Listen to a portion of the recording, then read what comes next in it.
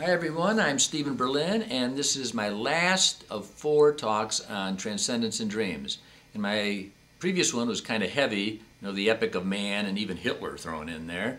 This one is much lighter fare, and you could even call this a transcendent chick flick.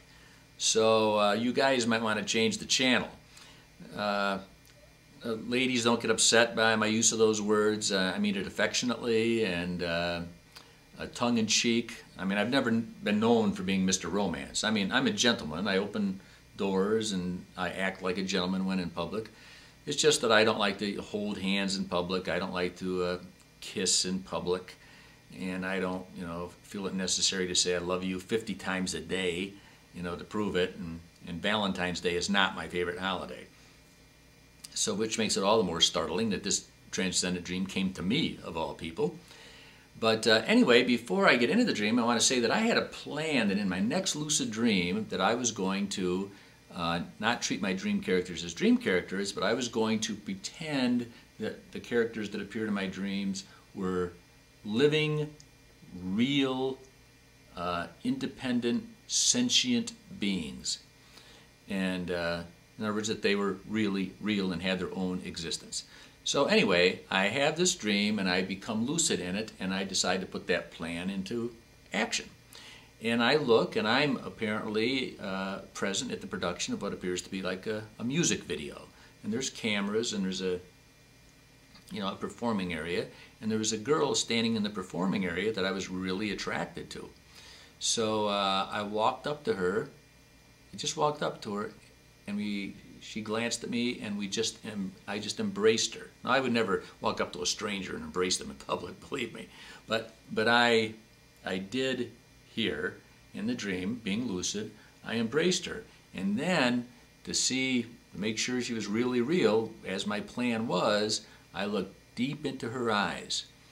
And as our gaze became interlocked, it was like I was looking into infinity. And I felt this love. Now, when I say love, it had that pure sense of like your first young childhood infatuation, where you're just like lovesick over, somebody, or they're all you can think about, that excitement. Well, that's what I felt looking into her eyes. And then after we were able to pull our gaze away, or still gazing anyway, we passionately kissed. And now, when I say passionately kissed, I mean I didn't,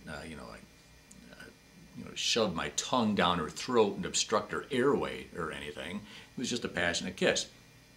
Anyway, we began dancing, and I don't remember what the music was, but it was a slow dance, sort of like a waltz. We were slow dancing around, and in this swoon we were feeling. And as is common in my dreams, for those of you that have listened to the other dreams, I tend to float up off the floor and raise up unexpectedly, and that's what happened here. So we're now dancing off the floor.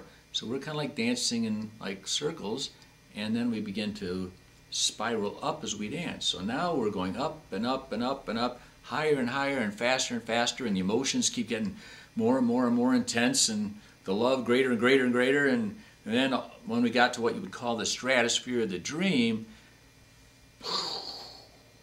the whole universe just blew out from us as though we were the center, like the Big Bang, like an exploding firework, but more like the Big Bang, because it was in all directions.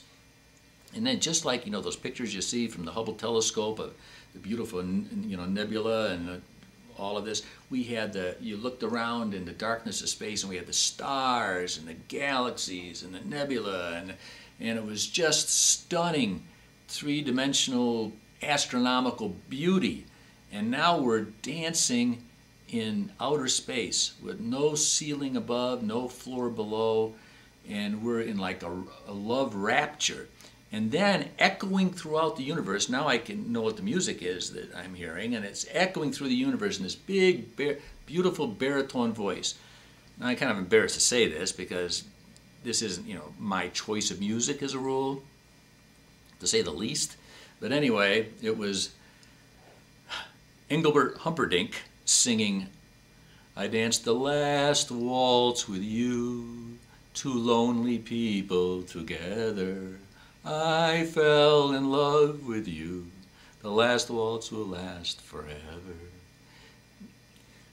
I could see me wanting to delete this in about a week, but you know, oh, what the hell. Anyway, so Engelbert Humperdinck is singing, and so then as we're dancing in this exquisite immensity of the cosmos and listening to this music, she taps me and like looks up, and I look up to where she's looking, and around us is this like Greek or Roman statue of a goddess, like concrete type statue, but it's animated, and the statue is holding this like baton or stick, and it's conducting the dance.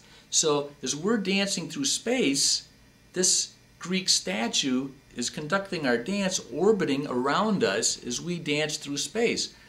And it was just as though the entire cosmos, the music, the conductress, everything was created just for us. And then everything in the dream turned into what I wrote in my dream journal, autumn leaves is what it seemed like. And we kind of like blended into the leaves, and I woke up in love. Now, where she is, who she is, out there, in here. The eternal love. I felt it. The love of the ages. It was there and it was individual. So now, this is a great dream for those of you that believe in soulmates and twin flames and twin rays and all those things. This is the perfect dream for that. Now, being my age and having some experience with my experiences with women, I'm a little bit, pardon me if I'm a little cynical on that on that belief, but anyway, it was a great dream, and so we're done with this subject, and I'll move on to some other things that will probably be more interesting to a larger cross section of people. So anyway, since I was waltzing in the dream, and since this is the last of these that you have to endure listening to, you can all now just start doing the polka.